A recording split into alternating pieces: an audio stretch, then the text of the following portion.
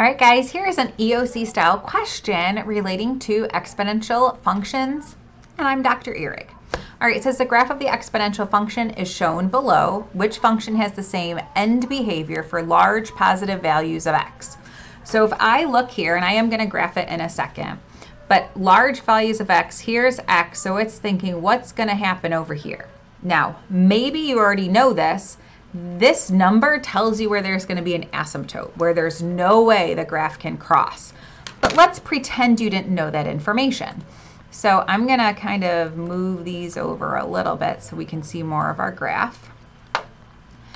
And let's take a look right here. So first, I'm going to type in the function that they gave us. Let's type in our f of x. So we've got 4 times 0.5 to the x power, and then plus 2. And real quick, let's say you didn't know how to put that x there.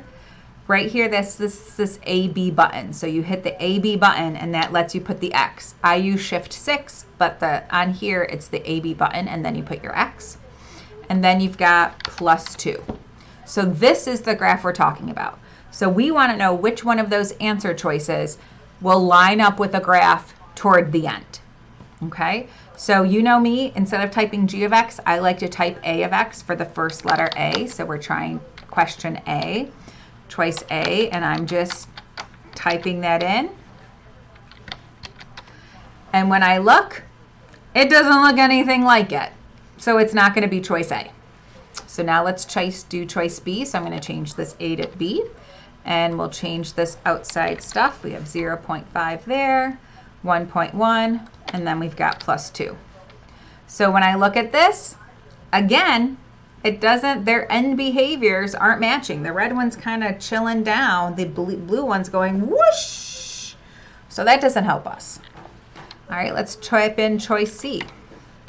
C is 4 is my initial value, 0.8 is my base value, and it says plus 3. So when I look here, if I go out, yes, they kind of cross near each other, but here's our problem. All the way over here, they don't touch, they're off. So it's the closest one, but it's not the same. So now we're going to do our last one, which is 0.5 on the outside, 0.8 on the inside, plus 2. And then look at that.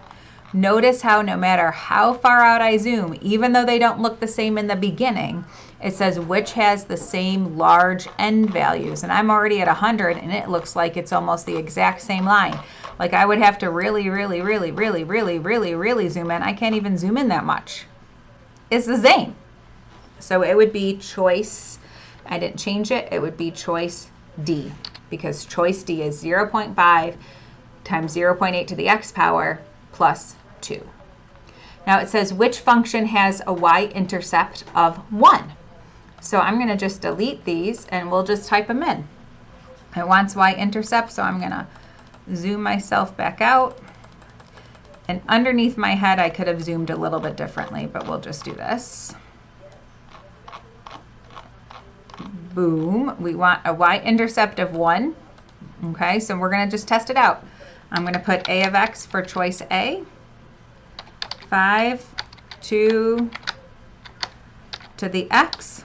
Well, that crosses at 0.5 or at 0.5, so that's not it. Let's type in choice B.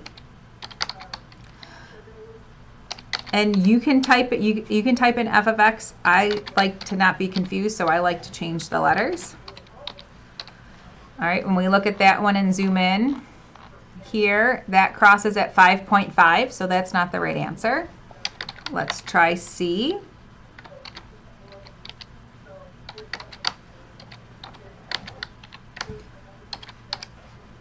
All right, let's zoom and see where C crosses. C crosses at 2, so that's not the right answer.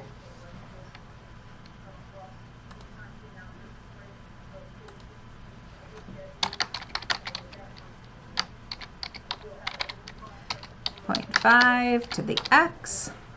Oops, that's not the right one. 0.5 parentheses 2 to the x plus 0.5. And if we look at the red one, that crosses at a y-intercept of 1. And if you want to just turn the graphs off, you just click the colors and it turns it off. And so that's even easier to tell that the red one goes through 0, 1. Bye.